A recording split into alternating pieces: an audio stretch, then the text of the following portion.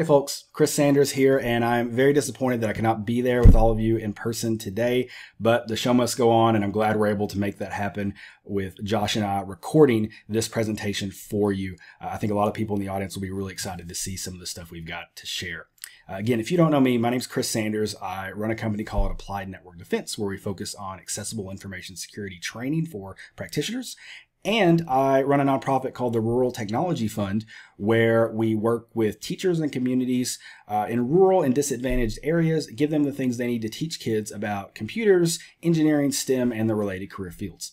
I've written a few books over the course of my career, the most recent of which is called Intrusion Detection Honeypots, which is going to be pretty relevant for today's presentation. Hey there, Josh Brower here. I've been in IT just under 20 years and just under 15 years in security. For the vast majority of that time, I've been involved in the international nonprofit community where I focused on network and endpoint detection. Deployed Security Onion for many years in those environments and actually joined Security Onion Solutions about 2 years ago, where I work on further development of the platform as well as training. I've also developed a couple classes with Applied Network Defense over the years, one focused on OS Query for security analysis, and the other one on writing Sigma rules. You can catch me on Twitter at Defensive Depth. Would love to chat about IT, security, D&D, or even coffee. So I think most folks in the audience have probably at least heard of a honeypot and maybe even have a basic idea of what one is. Formally, we define a honeypot as a security resource whose value lies in being probed, attacked, or compromised. And maybe a little bit more simplistically, it's basically something fake that we hope attackers will interact with for some sort of benefit to the network defender. There are lots of types of honeypots, but they all generally have four things in common. They are deceptive, so they pretend to be something that they're not.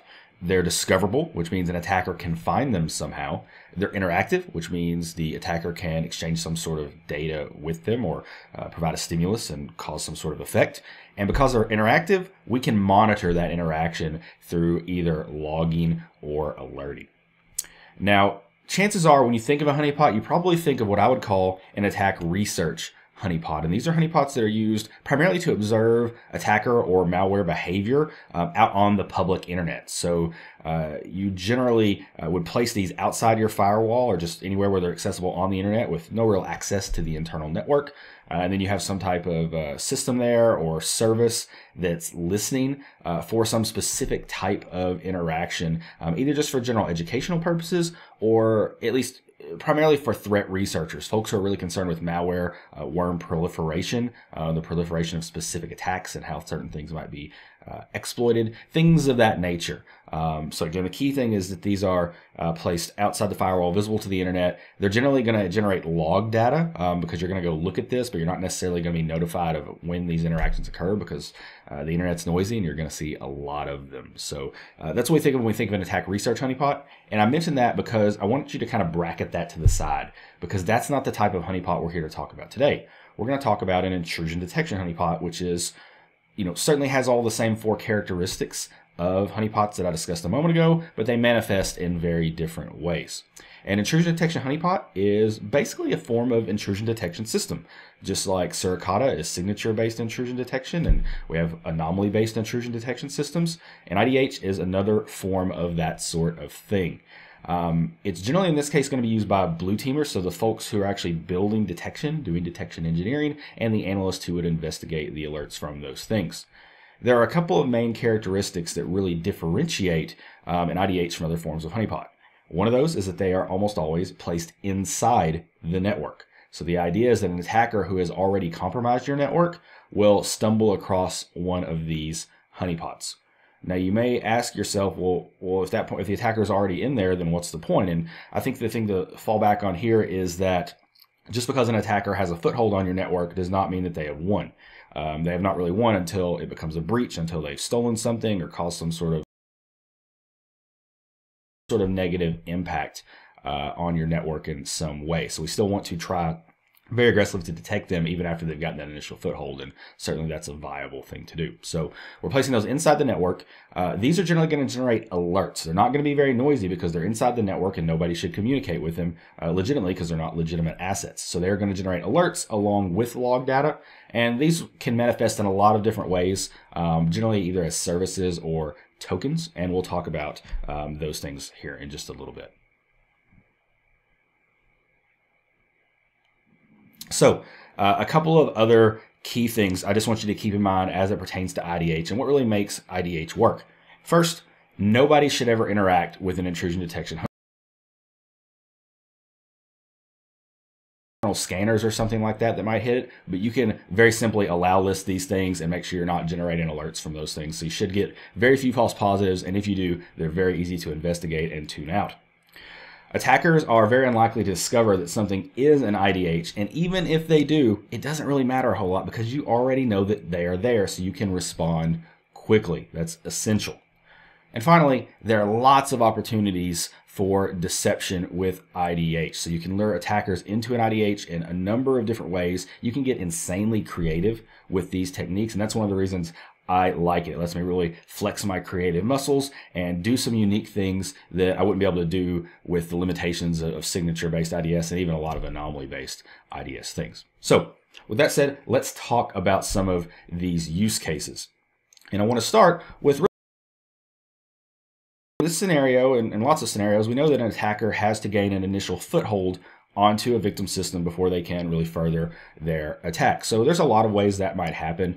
Let's consider the scenario where an attacker sends a malicious email with either an attachment or a link to a victim. The victim then clicks that link, runs a file, ultimately leads to some sort of code execution, and the attacker has access to that victim machine and is therefore in control of it.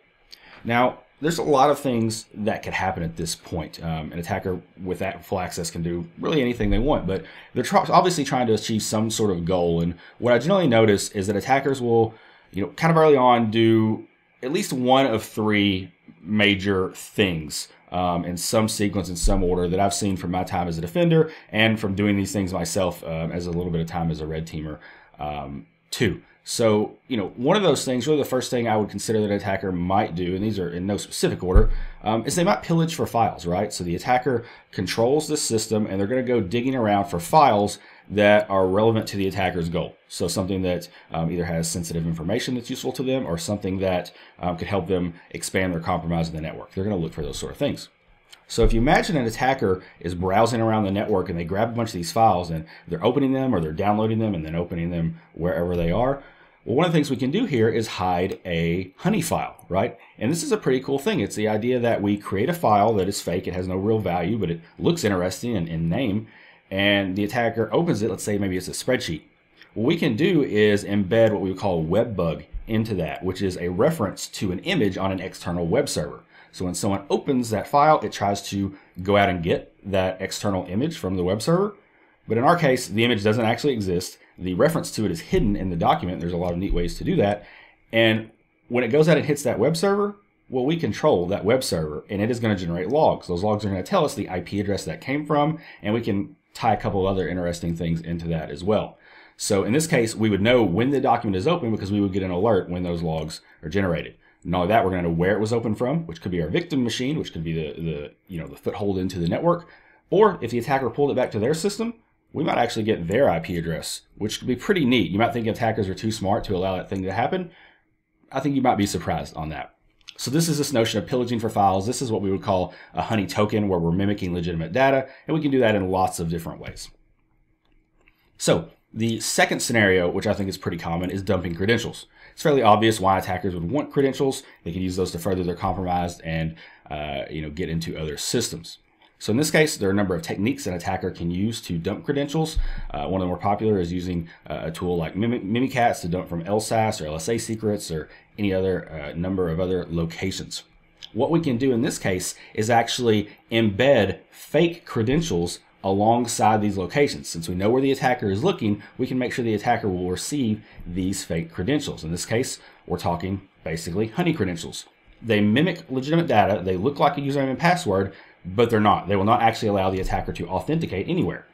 But we can monitor for this. If it is a fake username and nobody should ever use it, we can very easily create detection signatures that tell us anytime someone does try to use it. If someone does try to use it, we know where they stole it from because it only exists in specific places. So you can leverage lots of these in lots of different places on your networks to do some really cool things. It can be a clear text password, it can be a password hash, SSH keys, any other form of authentication token or credential is pretty valid for this use case.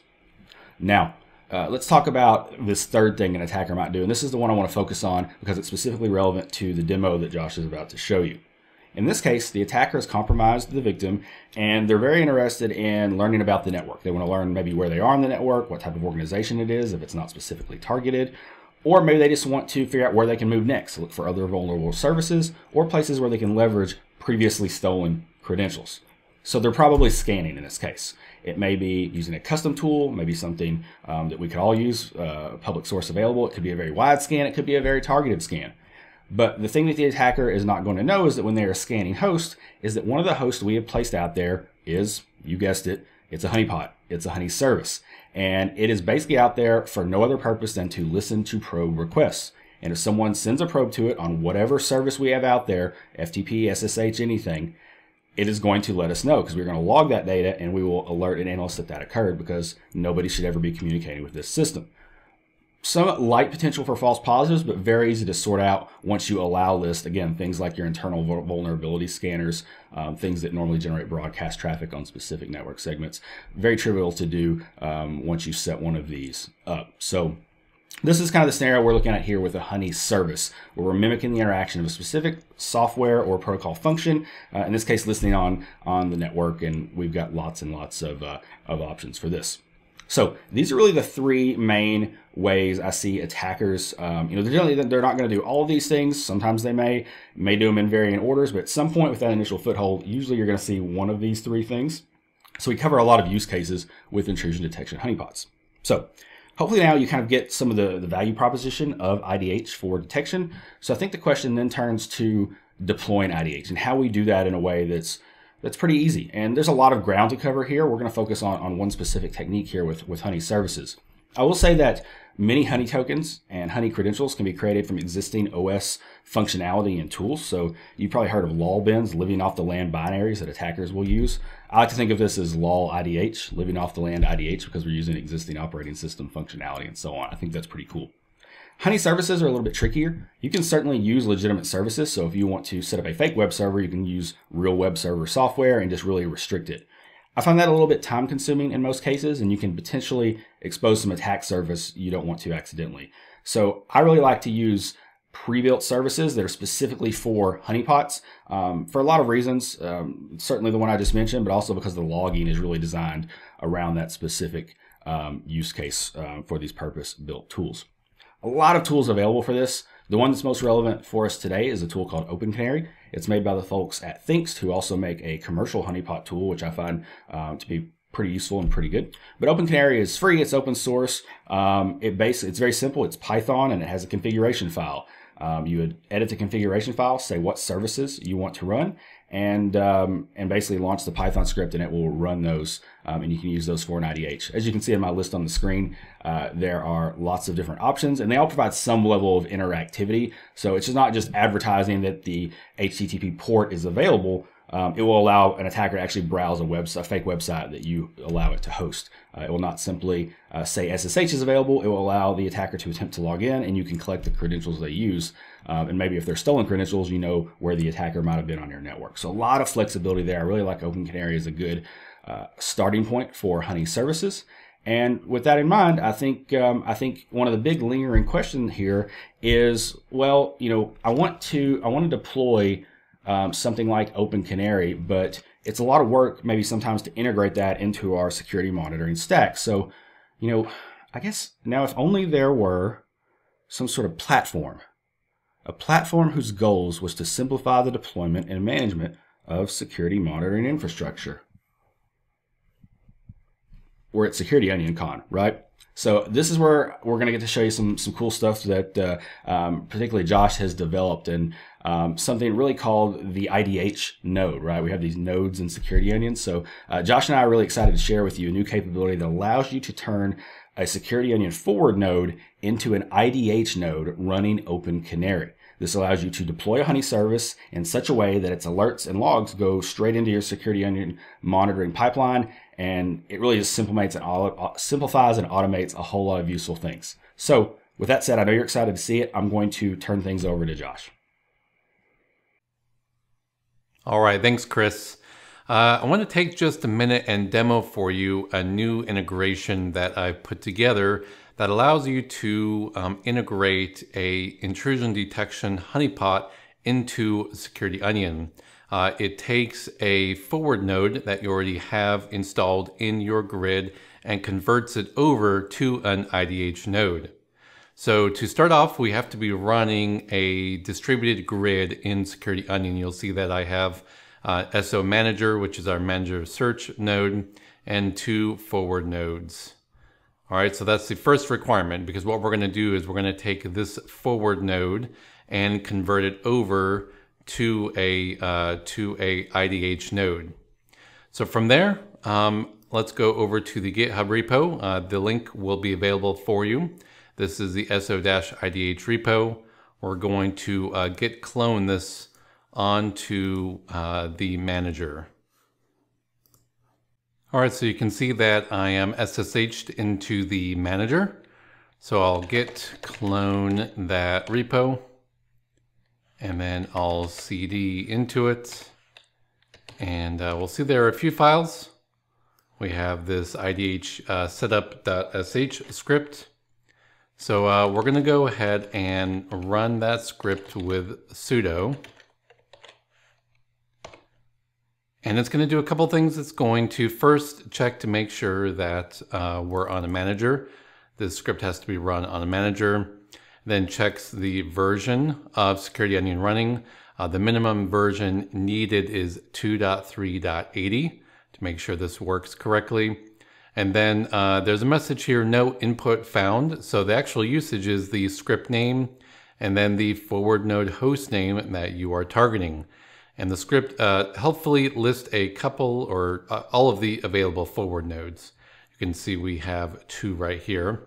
So we'll go ahead and copy and paste this one. Rerun this, but this time we're going to select sensor 05 to be targeted. It's going to rerun our manager and version checks. It found the forward node and it is up and responding. So we get a final warning here. This experimental script will convert a forward node into an intrusion detection honeypot node. It is experimental and a work in progress. Warning! Exclamation point, exclamation point. This script will stop all sensor services on the following forward node and convert it to an IDH node. This is what we are targeting. So do we want to continue? Yes. So it's going to do a few things. It's going to disable these sensor services on the forward node like Zeek and Suricata and Steno. It's then going to copy down a salt state and apply that. And that can certainly take some time on the node depending on the environment and how, what kind of system resources that forward node has. That salt state will build the Open Canary Docker container, configure FileBeat to make sure that it sends over the logs over to the manager, as well as some other pieces of configuration. You can see that we do have IDH setup complete. Doesn't look like any errors. If the script runs into errors, it will say so, and it will also list out where you can find the log with the errors that it ran into. Now we see that the setup completed on our sensor, and we have a default IDH configuration. We have the SSH and VNC Honey services accessible on TCP 2222 and 5900, and accessible from all networks from a firewall perspective. So to be clear here, the firewall configuration was applied only to this forward node. this firewall configuration is not set for any other node on the grid, just the IDH node that we were targeting. So if this is the case, we should be able to access SSH on this port. So let's go ahead and copy and paste this. We'll say SSH-P for port 2222 and IP address, and run that. And we do get an accepted connection. So I'll put in my super secret password of Tor, and of course it's not going to work. This is a Honey service. We don't have that set up. So looks like I was able to successfully connect to the SSH Honey service. If that's the case, logs were generated of this attempt, and we should be able to see those logs over in Security Onion. So let's pivot back over to Security Onion and check it out. If I go over to the Hunt interface,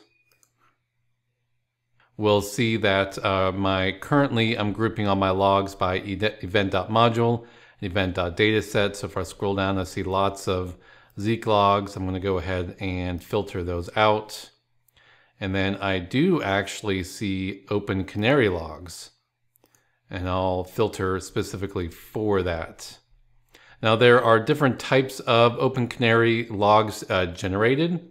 There's kind of the logs generated about the service itself. It just simply says it added the service, right? So kind of metadata about the service and what's running. And then finally we have actual access logs. So we have logs generated from my local system, which I just used to access the Honey service on port 2222. Now if I drill down, we'll see a lot more information. Our destination host, port, time, the file path. You can see we have the password that I sent and the username. And then this is the raw log that came from Open Canary.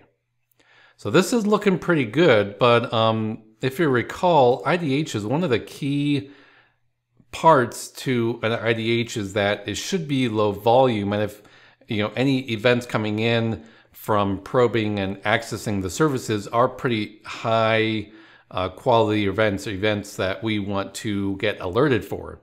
So rather than having to make you hunt through all this data on a regular basis, we also create a playbook alert for it. Now, I do have two created here because I was testing this just a couple minutes ago, but as part of the setup process, we do create and activate a playbook play around SSH. If you're not familiar with Security Onion Playbook, it's a tool that allows you to write Sigma rules and import them as detection plays and then make that play active, which will use a last alert in the backend to generate any alerts that it finds based on your play that you wrote. All right.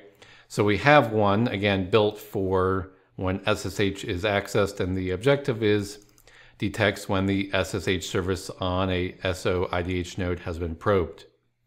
So if this is the case, we should have gotten an alert over in the alerts interface for when SSH was accessed. Let me filter out these Sierra alerts, and there we go right there, playbook. So SO IDH SSH was accessed. All right, so we could drill down into this and get more detail about the alert, but this alert was based off of that data that we saw in Hunt just a minute ago, which was generated by Open Canary, which was generated because I probed, or I tried to connect to the SSH service on our IDH node. So pretty great stuff. But again, going back to the concepts behind IDH is that it has to be customized for your environment. You don't want to just use the default configuration that we've set up for you. So I want to show you how to edit the default configuration of your IDH node and apply that configuration. Let's go back to our terminal. And if we come over to the summary here, We saw this, we didn't read it though. So Open Canary config is on the IDH node in this folder right here. And then you can run this command on the manager to apply any configuration changes. So you're going to make configuration changes in the configuration file here and apply running this command on the manager. So first we'll SSH into our IDH node. SSH sysadmin at login. And we need to open up our configuration file. It's sudo vi. It should be open canary.conf. If you're not familiar with Open Canary configuration, no worries. It's fairly simple. We have a bunch of Canary services or honeypot services that we can enable, like Git and FTP and HTTP. We can enable them with a line like this, and then we have options. So with like port options or banner options. All right. So for right now, I'm just going to enable FTP. Change this to true. I'm going to leave the port as 21 and the banner as it is the default right now. So I'll go ahead and save that. And we're going to come over to the manager. And we're going to run this command on the manager. Now, one of the other pieces to this command is if we are changing configuration that requires a new open port on the IDH node, we just list the port number as a parameter, and that will take it in and add the necessary firewall configuration. So let's go ahead and run this. Oh, yep. Let's try that again.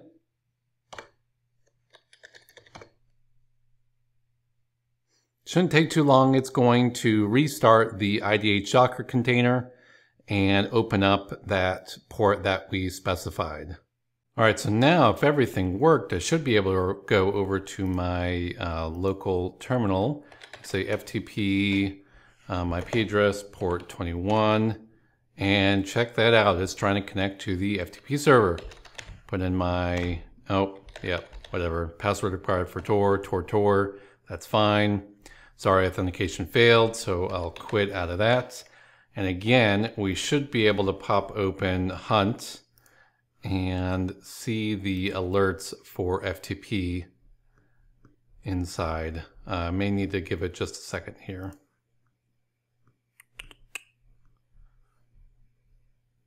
Yeah, we'll give it a second here.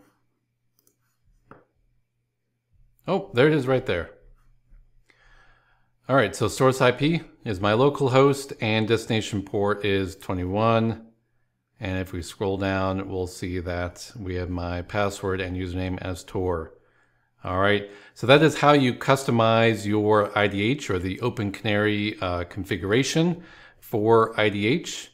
And that's about it for this demo. Hopefully that's making sense. So we started out with a distributed grid inside Security Onion. We downloaded the repo and we ran the shell script, which converted our forward node into an IDH node. We tested and verified that the SSH traffic was generating logs. With Open Canary, we can see them in Hunt. It generated an alert because of playbook. And then we went and actually edited our Open Canary configuration and tested that as well for FTP. So let me know if you have any issues or run into any problems. This link for this repo will be available. Feel free to drop in a question either on Twitter at Defensive Depth or under the issues section here. Thanks, Josh. That was awesome. I'm really excited to see it. There's a lot of things to love about this integration and this tool. It's certainly extensible, whether it's through Open Canary itself or through applying Python skills if you want to do something the native tool can't do. It's also obviously open source, which is pretty neat. It's automated through the magic of Security Onion. You get all your alerts right there alongside everything else, and you can investigate it alongside other relevant data. So I think that's absolutely fantastic. And there's a lot of room to extend this with the integration integration with Playbook, which obviously relies on Sigma rules. So there's a lot to be done there. Obviously, there's a lot we couldn't cover in this short time frame surrounding things like IDH deployment best practices and so on. If you want to learn more about that, then I think the next best place to turn is my book, Intrusion Detection Honeypots, or the associated course. You'll see a link to that here in just a moment. It probably also is worth saying that this is a new feature, this new script, so it's not officially supported as of now by Security Union. It's an individual effort here, mostly by Josh.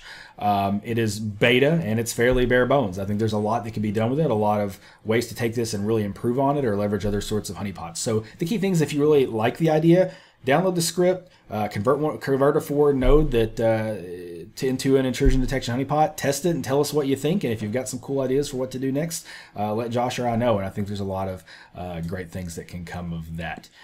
With that said, that's going to wrap it up for Josh and I. Here in a moment, again, I'll put a link or a slide on the screen with links to download the script as well as some additional information, including mine and Josh's contact information. Thank you all so much for coming. Enjoy the rest of your conference.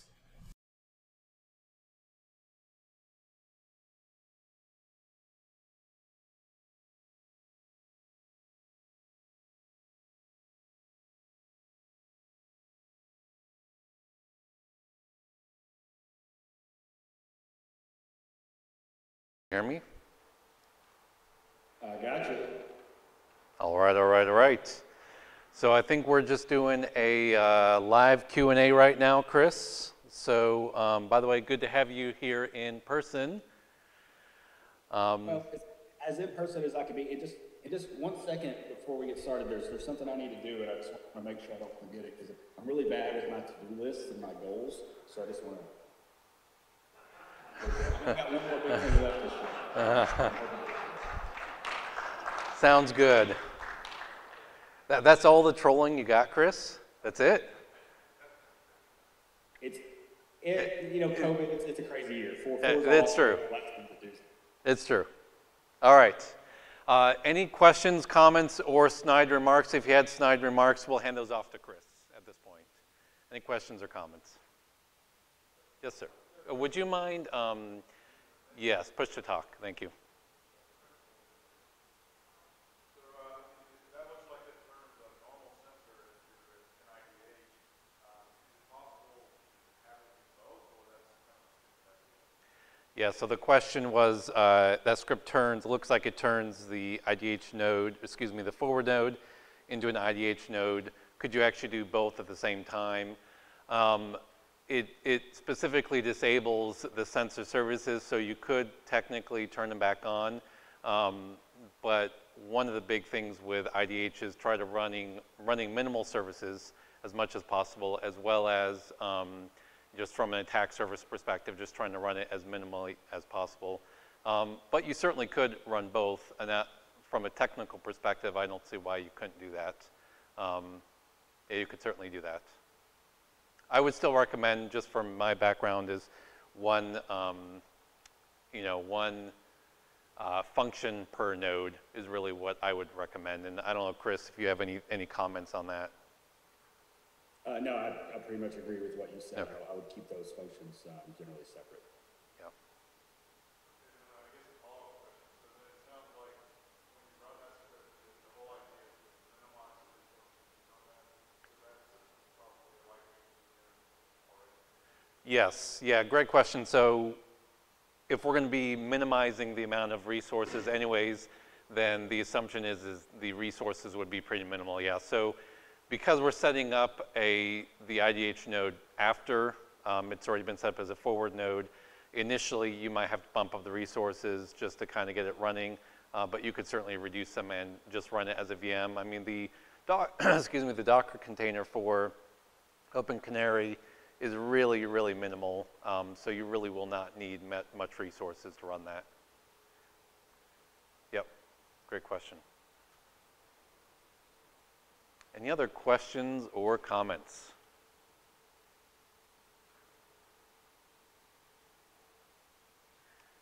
Yeah, go ahead. Yes, looking at this, I mean, I could kind of see something where you have all your normal sensor nodes where you're using the and all that, but to the point, essentially each site has Yes.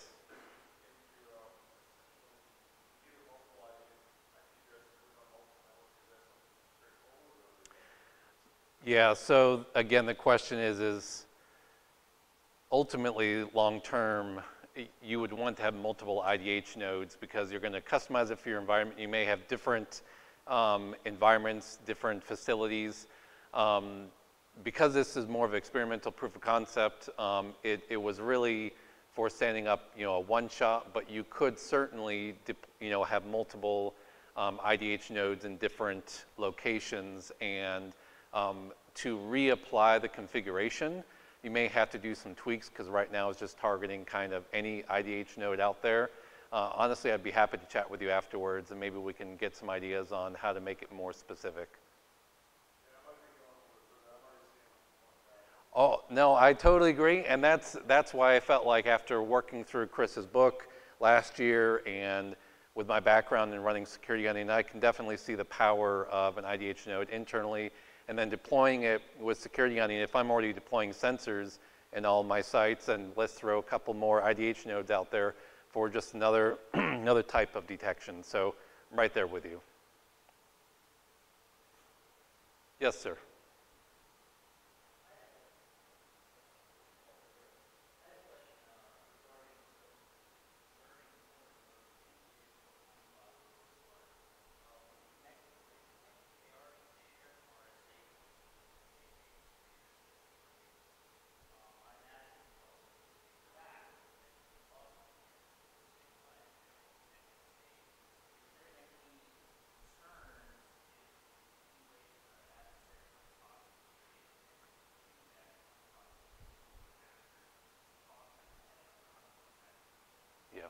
Yeah, so I believe the question, I heard most of it, I believe the question is essentially,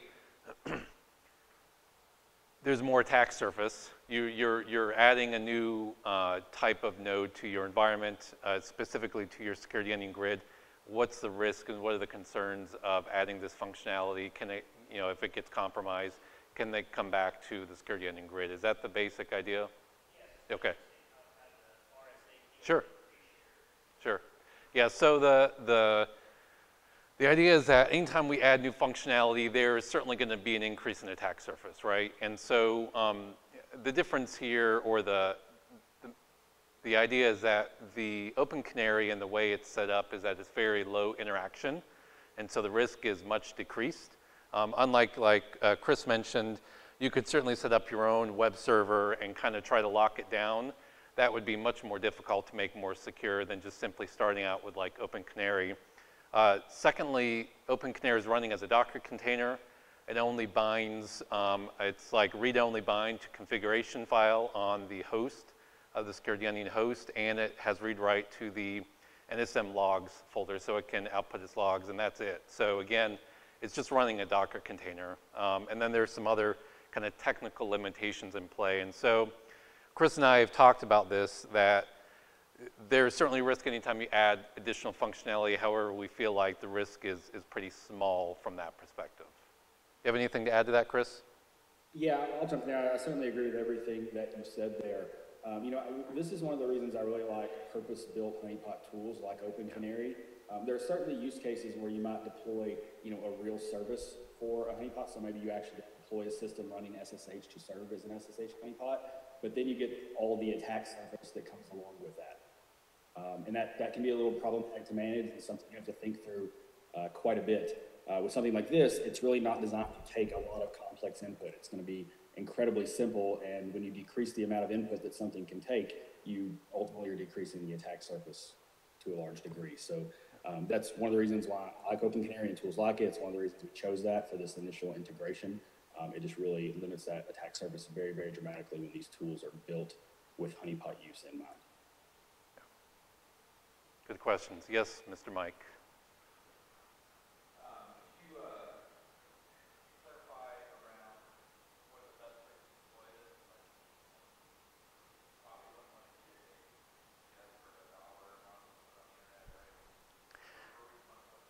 Yeah, that's a great question, Mike. So the question is should we deploy this on like the public internet on on a cloud provider, and it's like publicly accessible. That's not, it goes back to what Chris was talking about early on in the presentation, is this is something that you're deploying internally.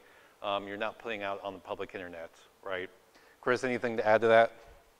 I did not hear the question, but it sounds like we're talking internal versus external deployment. Where's the best place to deploy something like this? Yeah, so certainly inside the network. It's going to, with OpenCare, you can have it mimic lots of different things. There's a lot that goes into, and certainly more than we can get into here just now, about how you and where you choose to deploy these things. But generally, you're going to mimic something. You're either going to try to blend in with other things, so that when an attacker, scans the whole subnet, they're gonna hit this. Or when they, try to log into a systems via RDP, they're going to see that this is one of many RDP systems. They might try to log into it that way. So that's blending in. The other opportunity here is really standing out.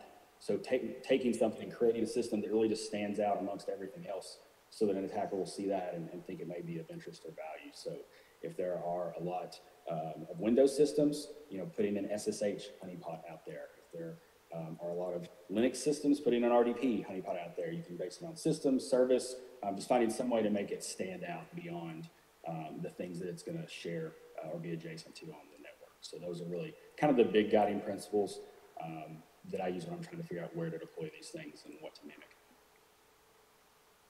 Thanks, Chris. Thanks, Mike. One more question. One final question. It's got to be a good one. Yes, all the way up there.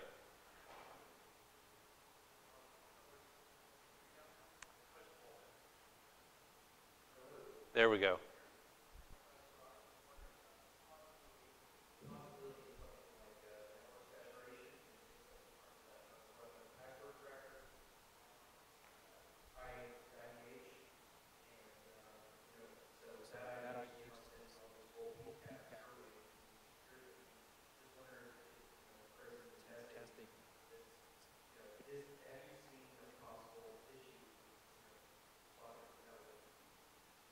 Yeah, so I think the question was, from a network performance perspective, is there any concerns if someone's like trying to do brute forcing against a service or something like that? So to be clear, this forward node, this converted forward node, is just simply sending the logs from Open Canary. So it's not sending any PCAP or anything like that to the manager. So it's just sending logs. So you're not going to get anything from that perspective. And if someone's brute forcing this service, then they're certainly going to be trying to brute force other services in your environment. Better to brute force this one so that you get alerts and you know about it, right? That's kind of the thought process there. I think that was, hopefully that answers your question. Yeah, I would agree with that. I mean, the whole thing is if someone tries to brute force it, we're going to know that they're there, right? You're going to know that someone's doing that, and then you can investigate it. So that's one of the great things about these approaches is if an attacker wants to do something bad to this honeypot beyond what it's supposed to do, or even within the scope of what it's supposed to do, they have to interact with it. And once they do that very first interaction, which is usually going to be when they're probing it, not necessarily trying to do anything else, we're going to know that they're there and we can investigate it. And I'm not going to say it's game over, but it's certainly the first step on the way to game over for the bad guy. All right, I think that's it. Thank you all very much. Thanks, Chris. Bill, anything to? Okay. Thank you. That was a pleasure to talk to you.